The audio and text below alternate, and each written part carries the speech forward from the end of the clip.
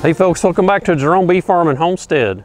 It's going to be a quick video. We're just going to do a quick honey check and see where we're at, see how they're doing as far as honey stores in these supers. So it's May 27th and we had a week of rain and it's been kind of chilly, but today they had a good forage day.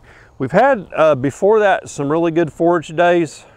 We have had some periods of pretty high winds, really high winds. April was that way, but May was, you know, we still had wind, but it wasn't too bad. So I think we've had a share of pretty good forage days, and these hives here are pretty strong.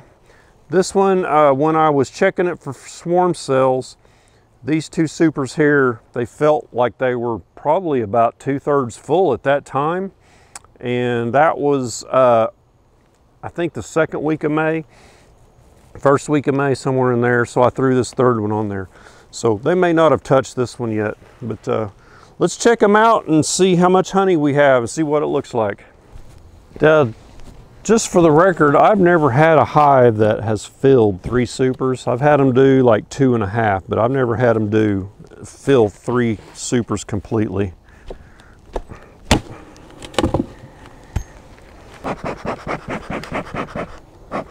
There's quite a few bees up in here for being 3 tall.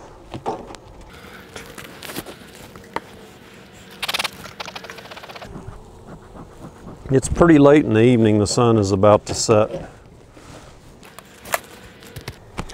So we're going to have a full hive of bees.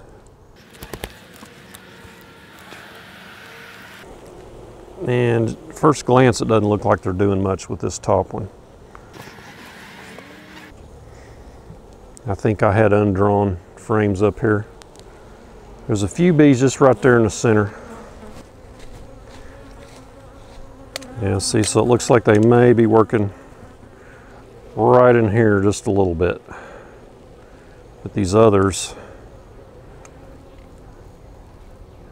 I don't think there's anything up here. I'll pull one of these up just to see if they're drawing it out. Yeah, so they're starting to draw it out. And they're doing it kind of wonky. So it tells me these frames aren't very well waxed. The foundation's not. Usually I run wax foundation in my honey supers, but I had some plastic foundation I used, and I usually wax coat my foundation, so I'm not sure what's happening there, but they're bridging it across on that one frame right there.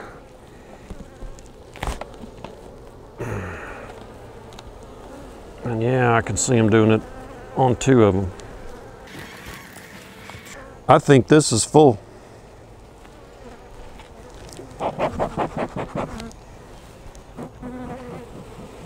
You know, I might give them another super that is drawn comb, because they're just going to foul that up.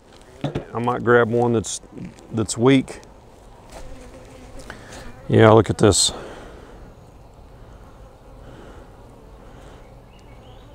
I'll pull a couple frames out. I'll pull some out here on the edges because they fill those last. So we'll see what it looks like. But yeah, that's a full honey super, I bet you.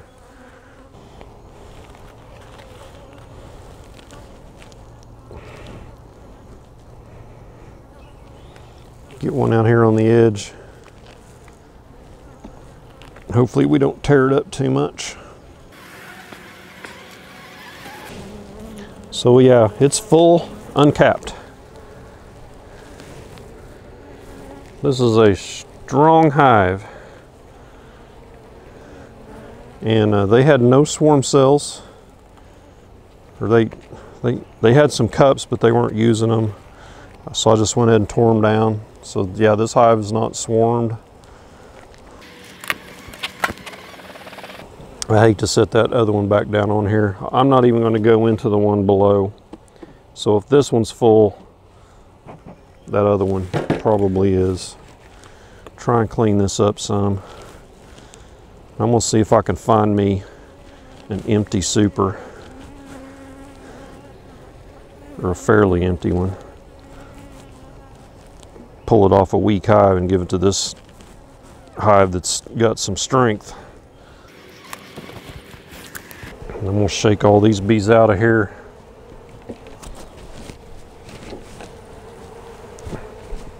There's not a lot in here.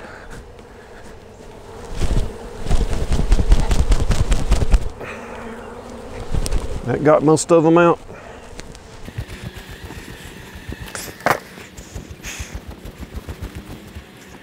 I'm just going to put the lid on this for now, and I will find us another super later. But let's check this hive here next.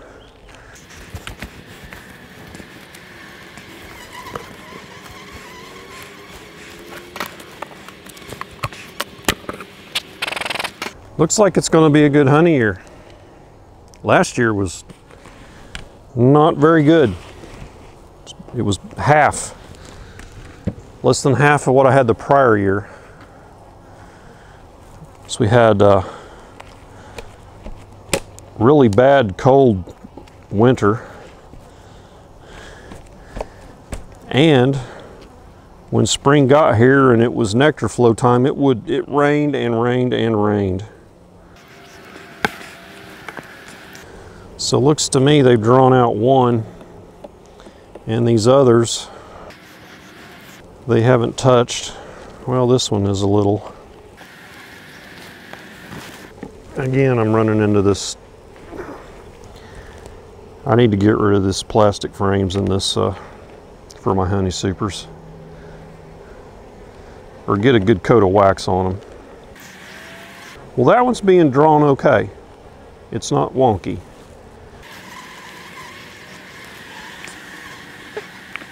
Ooh, that's heavy. So this is that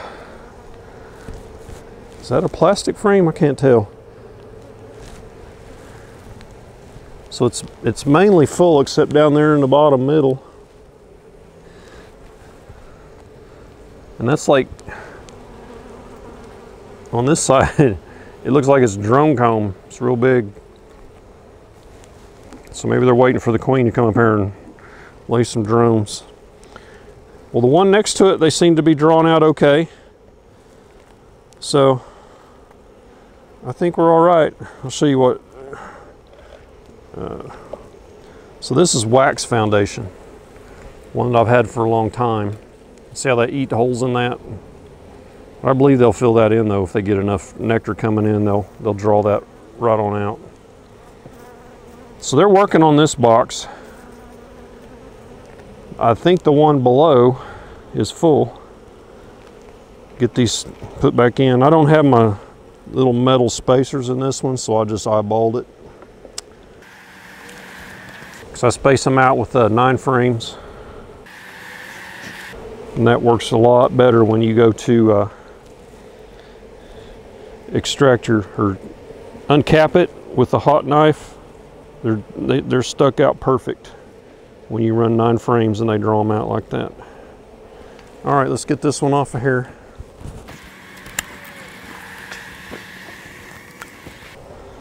Yeah, it's full. Here's what we're looking at.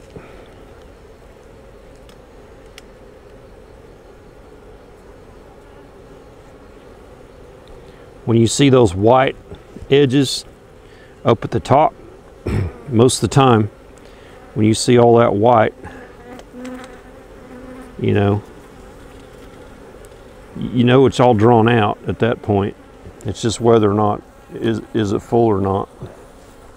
We'll pull out a couple frames, or 1 or 2. Pull out one of these over here on the edge. Normally they will fill these from the inside out.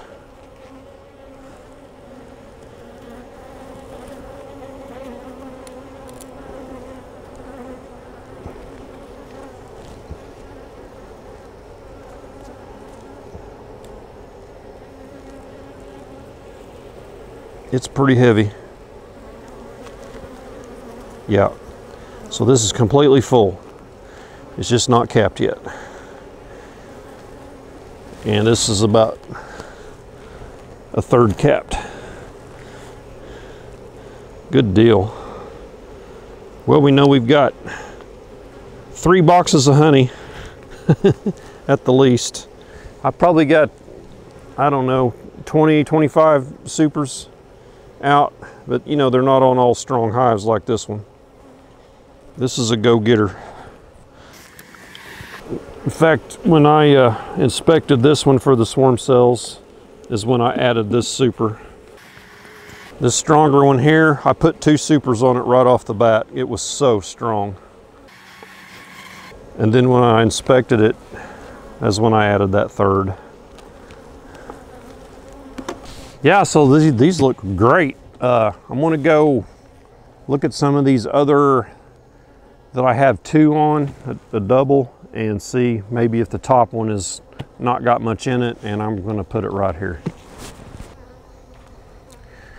Yeah, so come over here to hive 16, and it's not touched this second one, and it's all drawn nice comb.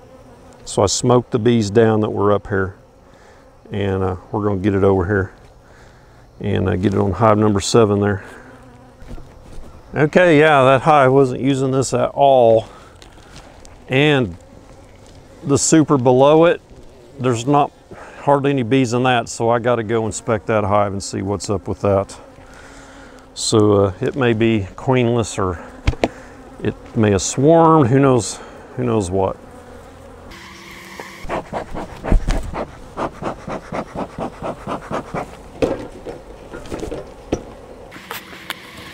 Yeah, man, this hive here is kicking it. You don't want to pump a lot of smoke into your honey supers, especially if you got a lot of uncapped, or you'll have smoky honey. Honey absorbs just about anything, everything. There might be a dozen bees or so left in this from the other hive over there, but they will be assimilated.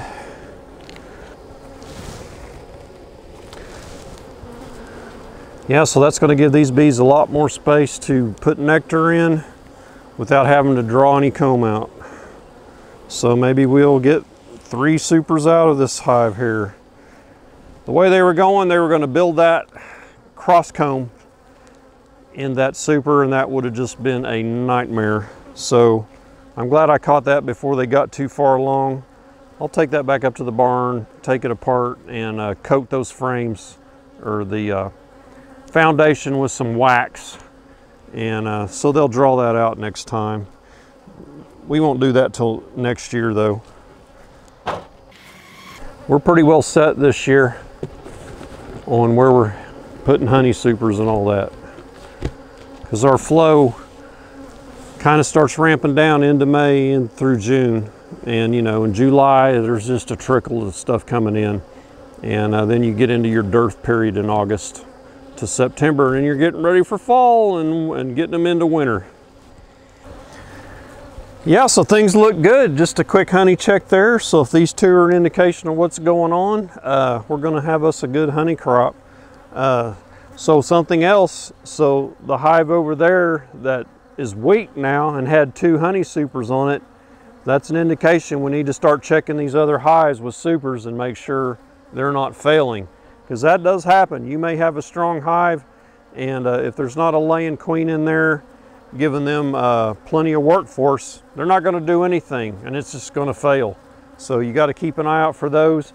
And we're getting into the wax moth seasons, so we're getting farther into the season, and the wax moths get worse.